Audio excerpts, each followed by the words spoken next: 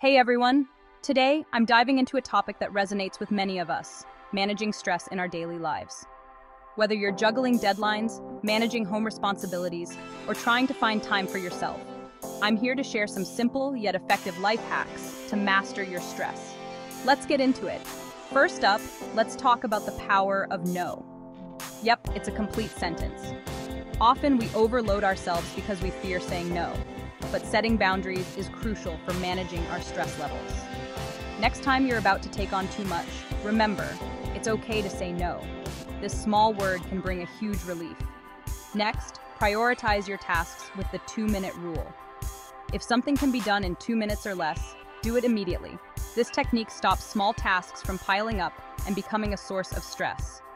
It's all about tackling things head-on before they become overwhelming. Now let's talk about breaks. Short, regular breaks during work are not just refreshing, but necessary. Step away from your desk, stretch, or just close your eyes for a minute. It's about giving your brain a little reset. This can boost your productivity and significantly reduce stress. Another life hack, detox from digital devices. We often don't realize how much our screens contribute to our stress. Try setting aside specific times to check your emails or social media rather than being constantly available. This helps in maintaining a clearer, more focused mind. And finally, the most enjoyable hack, incorporate joy triggers into your day. These are small things that bring you immense joy, like a favorite song, a quick chat with a loved one, or even a cup of your favorite coffee. These moments of joy can effectively counterbalance the stress of daily tasks.